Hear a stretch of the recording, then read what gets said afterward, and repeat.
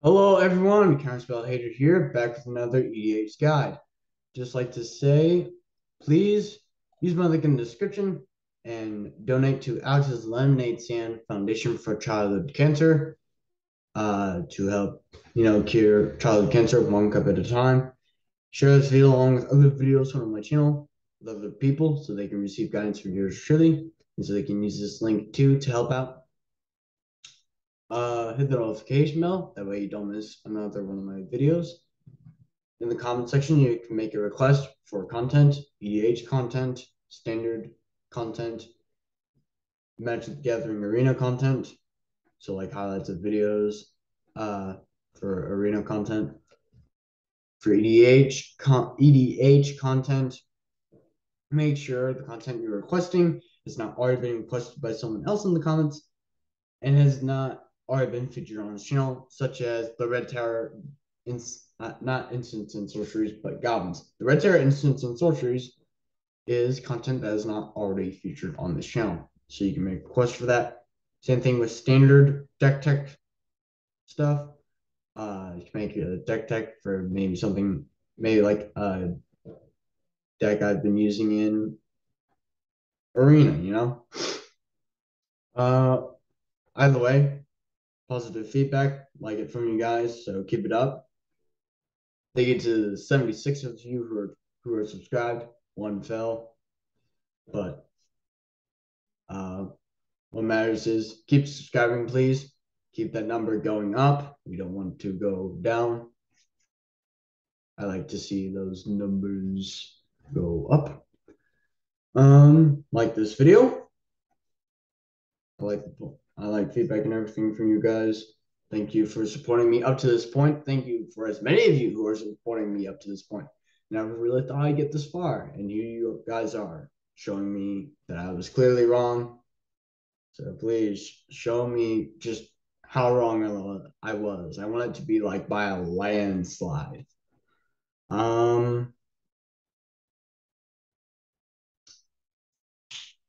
So like, subscribe, comment on this video. Oh, first come, first serve for the request. So get to the comment section. And it doesn't matter what video you make the comment on. If you're the first, you're the first. But I'll get to everyone's requests eventually. So yeah, comment, hit the notification bell, and share this video along with other videos on my channel. So today we'll be doing Shanna Purifying Blade. Probably seen this commander, but it's kind of nothing like what I've built. Well, maybe. So this is a game life card draw style of deck.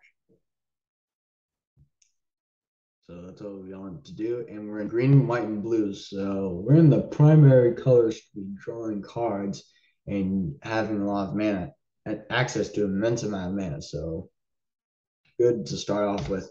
First of all, a good win condition actually in this deck, surprisingly, but when you think about it, not so surprisingly, is Triskaidekaphile.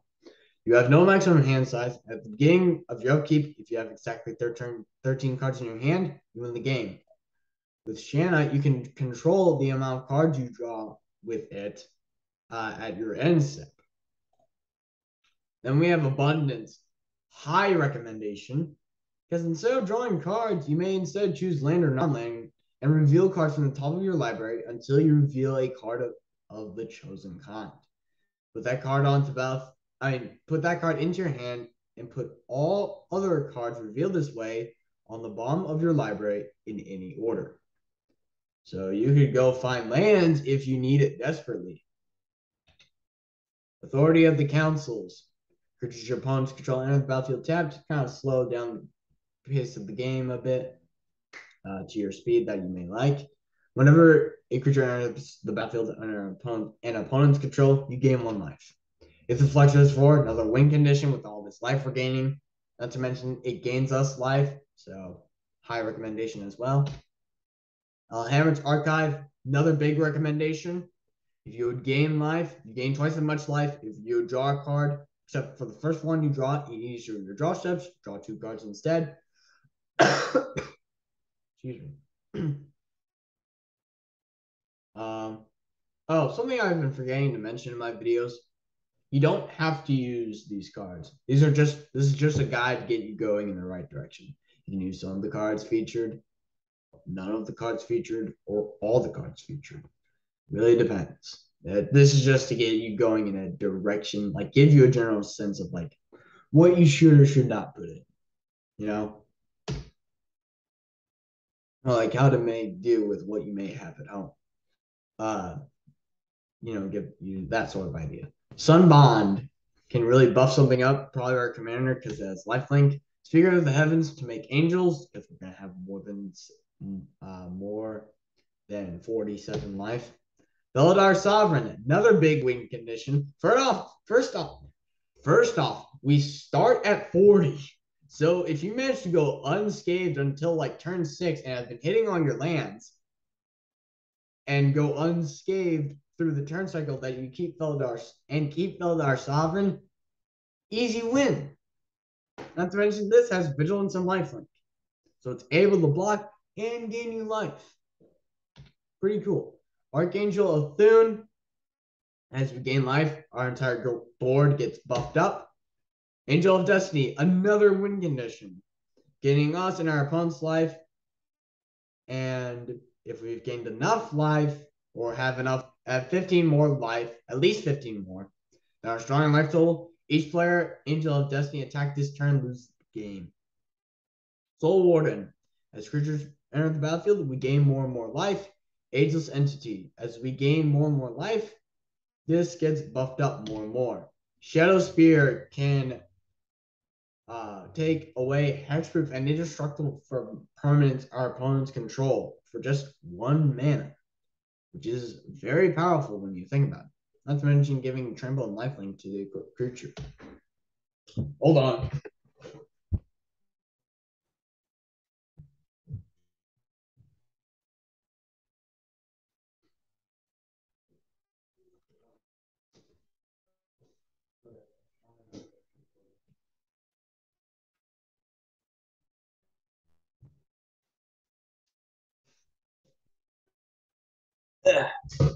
Where was I? Oh, yes. Sensei's Dividing Top to manipulate the top of our library. Cosmos Elixir, because we're going to have a life total that's greater than everyone else's. And if we don't, it's going to gain us life, which will then draw us cards because of our commander. Sarah Ascendant. As long as you have 30 or more life, it gets +5/+5 and has flying. And this is a 1-drop. In Commander, this is extremely powerful. Turn 1, 6/6 with flying and lifelink. Because you start with 40 life. My God. One of the most busted cards, probably. Rock's Faith Mender. Turn 4. You gain life. You gain twice that much instead. Nice. Azor's Gateway and Sanctum of the Sun draws us cards and lets us get rid of the ones we don't need. And when as it transforms, it gains us life, untaps itself, and transforms itself into Sanctum of the Sun, which taps to add an amount of mana of any one color to our mana pool, where X is our life total. High recommendation. Nykthos Paragon. Whenever you gain life, you may put that many +++ counters on each creature you control. Do this only once each turn. Now, some people may confuse this with this ability activates only once each turn. This is not the case. You say you gain 1 life, but you know you can gain more, like 10. Instead of using Nykthos Paragon to put 1 ++ counter, you can instead choose not to put those ++ counters on your creatures. And instead, gain that 10 life, and then use Nykthos Paragon to put 10 +1/+1 counters on all of your creatures. Make sense? High recommendation, by the way. So is Trelasera Moon Dancer. As we gain life, she gets stronger and stronger, or it gets stronger and stronger, I should say. And we also get to scry one. So this allows us to manipulate the top of our library and can help smooth out our draws if we're landlocked, not to mention turn 2, quite possibly. Ajani's Strength of the Pride can gain us a whole bunch of life, make an Ajani's Primate token that gets stronger and stronger as we gain more life. And the ultimate, which if we have at least 15 life more than our starting life total, we exile Ajani's Strength of the Pride and each artifact and creature our opponents control. Don't think I need to go on. Shattered Angel is a hardcore counter to landfall decks that we may be going up against. Because whenever land earns battlefield under an opponent's control, we may gain 3 life. And we probably will. Suture Priest. This is great against army decks. Because whenever a creature enters the battlefield under an opponent's control, we can have that player lose 1 life. And whenever a creature enters the battlefield under our control, we can gain 1 life. And we will. Blossoming Bog Beast. Busts everyone up at the beginning of, well, when it attacks. And it also gains us life as we attack and gives all of our creatures trample. So, potential win condition. Not definite, but pretty large potential. Most likely will. Because before combat, we'll probably have played a bunch of stuff that will gain us a bunch of life. Lathiel, the Bounteous Dawn. Lifelink 2/2. At our end step, if we gain life this turn, we can distribute up to that many ++ counters among any number of other target creatures. So buff up our entire board. Accomplished Alchemist. As we gain more and more life, it'll end up tapping for that much more mana. Because it can tap to add an amount of mana to the amount of life we gain this turn. Chasm Skulker. As we draw more and more cards, this gets buffed up more and more. And when it eventually dies, it's going to create us a whole bunch of tokens with Island Lock, and they're 1/1s. Archmage Ascension, extreme recommendation level. Simply because if you have 6 or more quest counters on it, first of all, to get quest counters, you have to have at least drawn 2 at the beginning of each step. You have to have at least drew 2 or more cards this turn. And then you may put a quest count on Archmage Ascension. And as long as this has 6 or more quest counters on it, if you would draw a card, you may instead search your library for a card, put that card into your hand, then shuffle your library. So suddenly your card draw becomes tutors, which is amazing. Psychosis Crawler, as you draw cards, our opponents are going to lose more and more life, and this is going to get more and more powerful. Tolarian Kraken can untap our stuff as we draw cards or tap creatures. Well, it taps or untaps creatures. Ominous Seas. We get enough for shadow counters, we're going to start making 8/8s. Nadir Kraken. As we draw cards, if we have the mana to pay for it, we can put a ++ counter. We can put ++ counters onto Nadir Kraken and create 1/1 blue tentacle creature tokens. Shabraz, the Sky Shark, gains us life and puts ++ counters on itself as we draw cards. Goes hand in hand, extreme recommendation. Wiretapping. Whenever we draw our first card during each of our draw steps, we draw another card.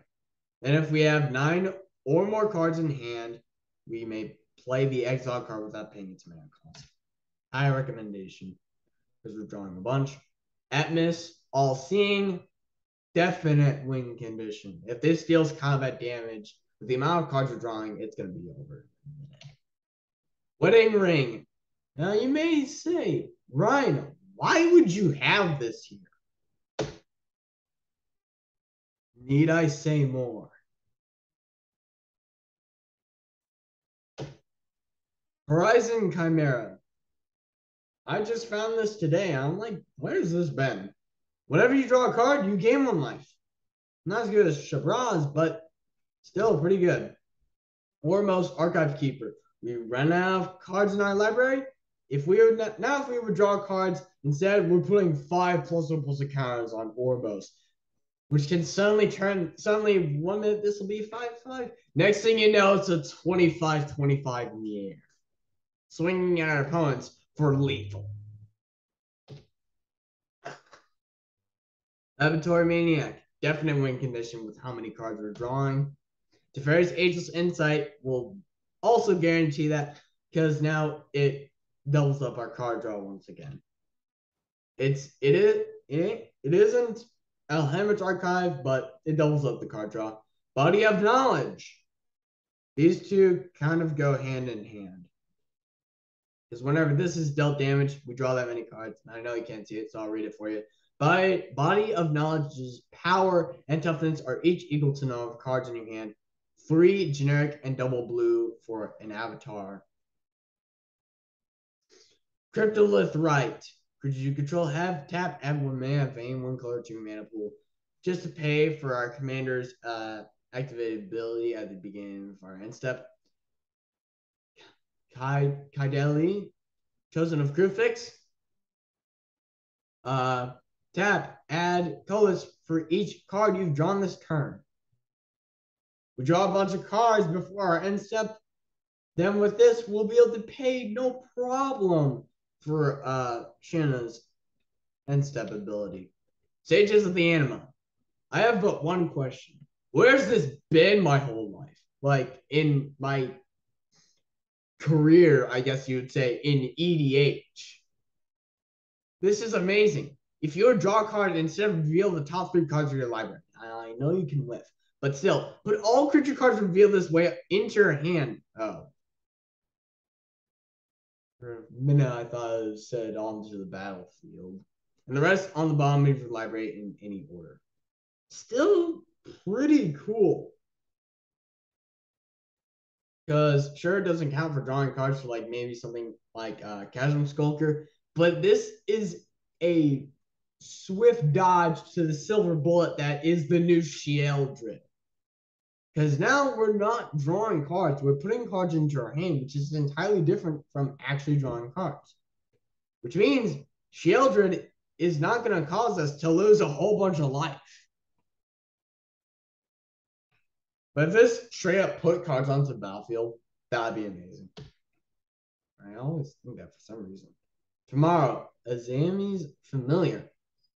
If we would draw cards, basically we anticipate.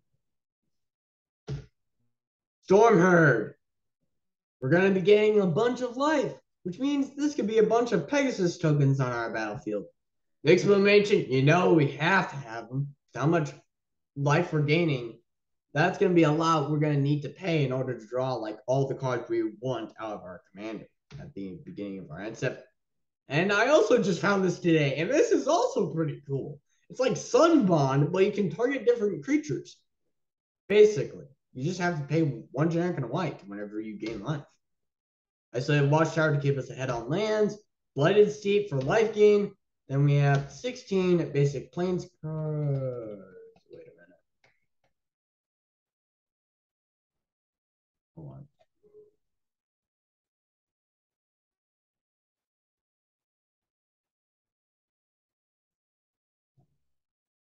It's supposed to be 68.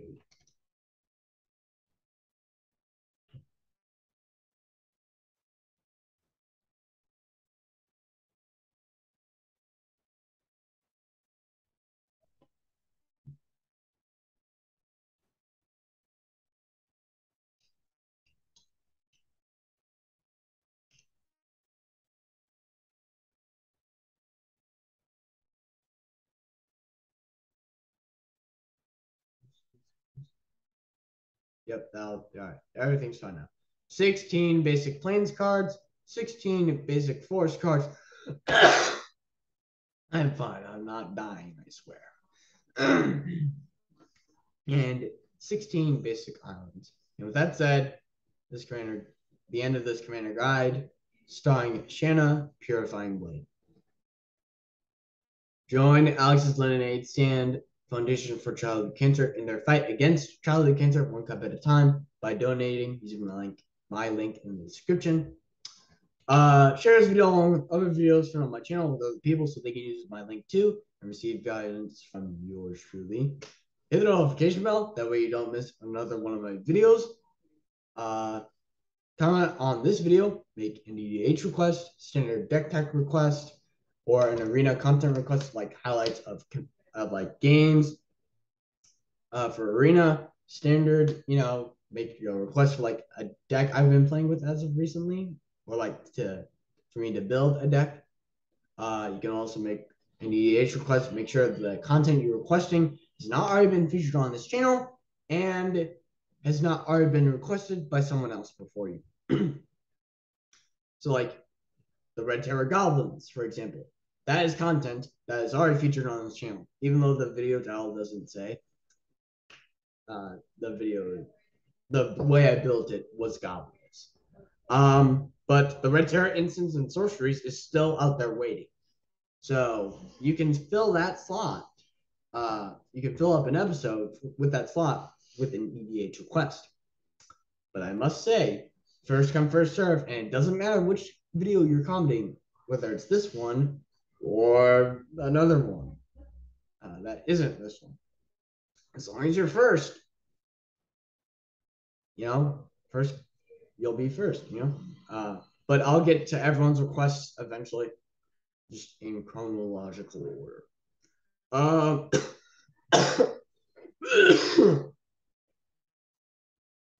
If that makes sense.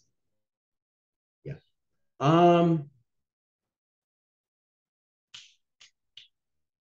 Oh, and even if you don't want to make a request, comment on it anyways. Leave positive feedback. Really like it from you guys. Comments have been empty for a few days. We really like it when you guys comment, and because you always leave positive feedback on my videos. Really means something to me. Thank you for those who do. And also thanks to the 76 of you who are subscribed, and to all of you who are thinking about subscribing, please do, and stay subscribed, of course. Join me on this journey that for this YouTube channel could be the next biggest one out there. My fate could pretty much be in your guys' hands. Who knows? If you want it to be that way, subscribe. And also like this video and all my other videos, of course. So like, subscribe, comment on this video, hit the notification bell, that way you don't miss another one of my videos, and share this video along with other videos that on my channel with other people. And with that said, I will see you all tomorrow. Goodbye.